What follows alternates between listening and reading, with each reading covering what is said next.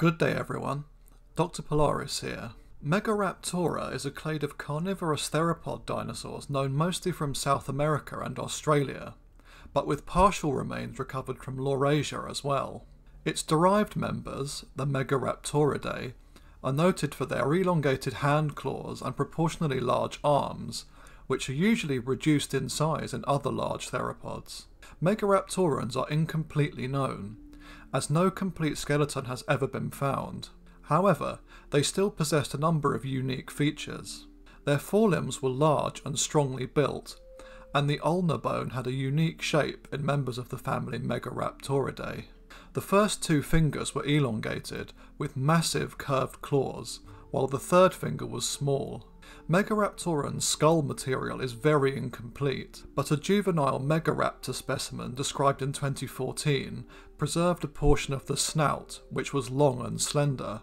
Leg bones referred to Megaraptorans were also quite slender, and similar to those of Coelurosaurs, and were adapted for running.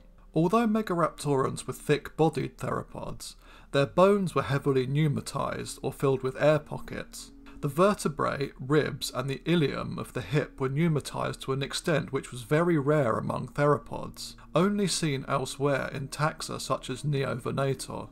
The clade was originally named in 2010 as a subset of the family Neovenatoridae, a group of lightly built Allosauroids related to the massive Carcharodontosaurids such as Giganotosaurus and Carcharodontosaurus. A 2013 phylogenetic analysis by Fernando Novas and his colleagues disagreed with this classification scheme, and instead argued that Megaraptorans evolved deep within Tyrannosauroidea. Subsequent refinements to Novas's data and methodologies have supported a third position for the group, at the base of Coelurosauria, among other controversial theropods such as Gualicho, but not within Tyrannosauroidea. Future studies, coupled with more complete fossil finds, may clear up this confusing taxonomic position. Regardless of this, it is clear that Megaraptorans experienced a large amount of convergent evolution with both Neovenator-like Allosauroids or basal Coelurosaurs. Megaraptorans are most diverse in the early late Cretaceous period of South America, particularly Patagonia. However, they had a widespread distribution. Fuwangvenator and Fukuiraptor, the most basal and second most basal known members of the group, lived in Thailand and Japan respectively. Megaraptoran material is also common in Australia, and the largest known predatory dinosaur from the continent, Australovenator, was a Megaraptoran. These animals were medium to large-sized theropods, ranging from Fukuiraptor, which was about 4.2 meters long, to the 9-meter Erostion, and the 42-foot-long Bihari Asuras, if that is a true member of the group. Most Megaraptorans are known from very fragmentary remains, although certain characteristics can be identified in multiple members of the clade. At least some, such as Murusraptor and Erostion, had extensively pneumatic bones, most noticeably in the ilia and the ribs, which likely housed sinuses connected to the lungs similar to modern birds. The slender leg bones and long metatarsals of several species indicate that members of this group likely had cursorial habits. This lineage of theropods contained the derived family Megaraptoridae, along with a number of basal forms. The oldest and most basal of all Megaraptorans was probably Fuwangvenator, from the early Cretaceous of Thailand, roughly 130 million years ago. Like most of these animals, it is known from very scrappy remains. A close relative, Fukuiraptor, has been recovered from slightly younger rocks in Japan and is thankfully known from better material. The type specimen is a partial skeleton discovered in the Kitadani quarry in the Fukui prefecture.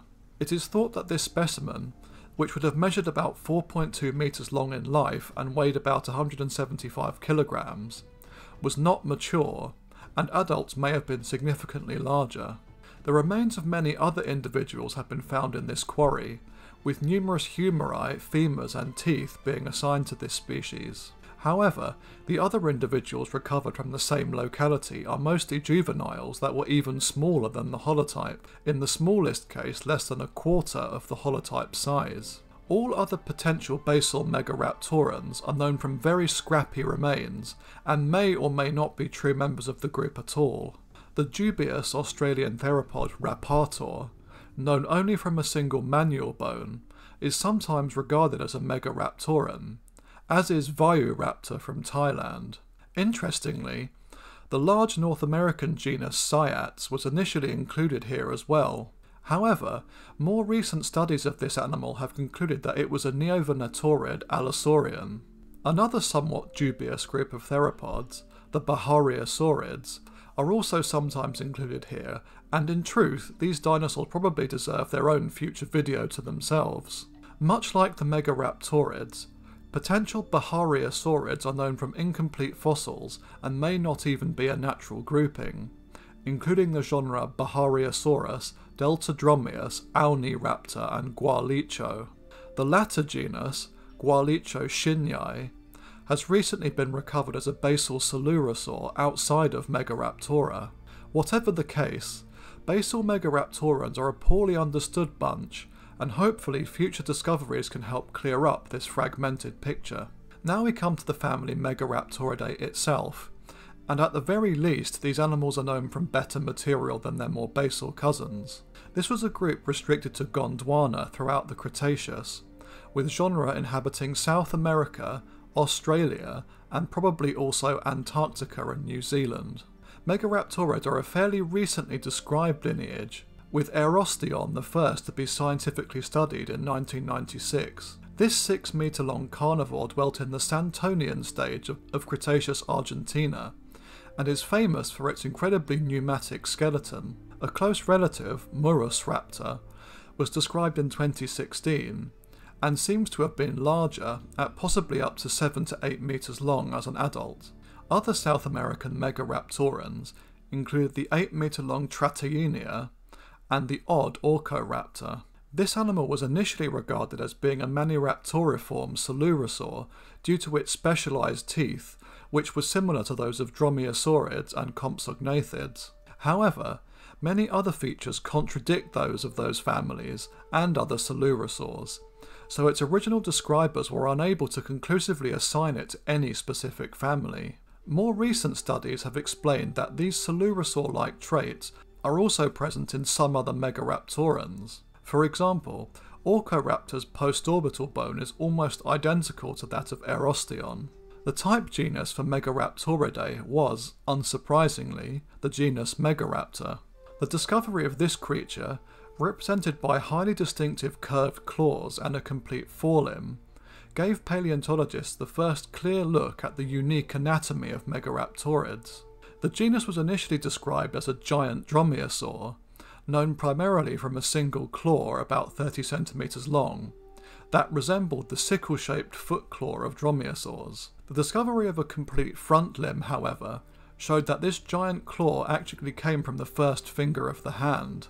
In 2010, Gregory S. Paul estimated its length at 8 metres and its weight at about a ton. In 2014, a juvenile specimen was described which preserved much of the jaws and teeth, which indicated that Megaraptor possessed a long slender snout with small teeth similar to those of basal Tyrannosauroids. Another important Megaraptoran discovery was Australovenator, known from the Cenomanian stage of the late Cretaceous in Australia. It is known from partial cranial and postcranial elements, which were described in 2009 by Scott Hocknull, although additional descriptions and analyses continue to be published. It is the most complete predatory dinosaur discovered in Australia. According to Hocknull, it was 2 metres tall at the hips and 6 metres long, with a weight of about 500 to 1,000 kilograms. The parts of the holotype, as it was initially described, which are held at the Australian Age of Dinosaurs Museum of Natural History, consists of a left dentary, teeth, partial forelimbs and hind limbs, a partial right ilium, ribs and gastralia. With very comprehensive and well-preserved hand and foot remains, Australovenator has been made a topic of various research papers studying the dynamics of theropod limbs. A 2015 study tested the range of motion of Australovenator's arms using computer models, and found that it had flexible arms, with the forelimbs capable of making an angle of 144 to 66 degrees with the humerus, an elbow range of motion similar to that of many raptoriforms. Unusually, its radius could slide independently of the ulna when its arm was flexed, similar to that of birds, but unlike most non-avian dinosaurs. However, the study also found that Australovenator's fingers were capable of extension far beyond those of any other sampled theropod. This study concluded that Australovenator's flexibility, facilitated by a combination of traits in both primitive and advanced theropods, played a significant role in prey capture, giving it the ability to grasp prey towards its chest to make it easier for the weak jaws to disembowel food. As regards the phylogenetic positions of Megaraptorans, ideas on the topic have ranged wildly over the years. The genre which make up Megaraptora had been placed in a number of different theropod groups before the formation of the clade in 2010. Megaraptor and Fukuiraptor were independently considered to be giant dromaeosaurs when they were first discovered in the 1990s, due to the large hand claws being misidentified as foot claws. However, these mistakes were rectified after closer inspection of the holotype, or the discovery of new specimens of Megaraptor. By the mid to late 2000s, they were considered to be basal tetanurans of some kind, usually members of Allosauroids. Smith et al. In 2008 reported Megaraptor-like ulnae from Australia, and found evidence that Megaraptor was a Spinosauroid. The same year, Orcoraptor was described as an unusual giant Coelurosaur, with some similarities with the much smaller Compsognathids. Aerostion was considered a relative of Allosaurus, while Australovenator was considered to be a sister taxon to Carcharodontosauridae. The influx of new data in the late 2000s led to several major reanalyzing of basal tetanuran phylogenetics, with interesting implications for Megaraptora. A study by Roger Benson and Steve Brussati in 2010 found that Allosauroids included a major subdivision known as Carcharodontosauria, which was split into Carcharodontosauridae and a newly named family, Neovenatoridae. Neovenatorids, as formulated by these authors, contained Neovenator, Chelintisaurus, and a newly named clade, Megaraptora. Megaraptora, as defined here, contained Megaraptor, Fukuiraptor, Orcoraptor, Aerostion, and Australovenator. These genera were allied with other Neovenatorids on the basis of several features spread out through the skeleton, particularly the large amount of pneumatization present. The pneumatic ilium of Aerostion was particularly notable, as Neovenator was the only other taxon known to have that trait at the time. Neovenatorids were envisioned as the latest surviving Allosauroids, which were able to persist well into the late Cretaceous due to their low profile and Coelurosaur-like adaptations. Later studies supported this hypothesis, such as Carano, Benson and Sampson in 2012's large study of tetanuran relationships, and Zano and Makovicki's 2013 description of the newly discovered theropod Cyats, which they placed within Megaraptora.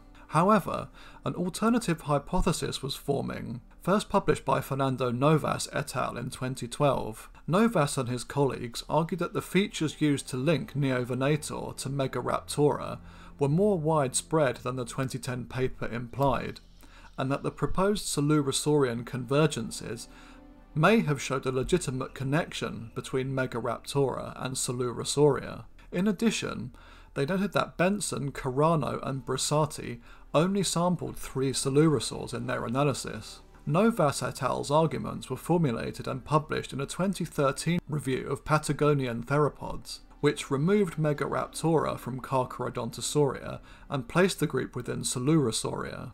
More specifically, Megaraptorans were found to be deep within Tyrannosauroidea, a radiation of basal Coelurosaurs including the famed Tyrannosaurids. As Novas et al. Removed Megaraptora from Neovenatoridae, they named a new family, Megaraptoridae, which contained all Megaraptorans apart from basal taxa. They found little evidence that Chelantisaurus, Neovenator or Cyats were Megaraptorans, but they did place the Tyrannosaurid Eotyrannus within Megaraptora. Despite the hypothesized close relation between these animals and Tyrannosaurids, Novas et al. Noted that the Megaraptoran lineage had a functional morphology which strongly diverged from those of Tyrannosaurids.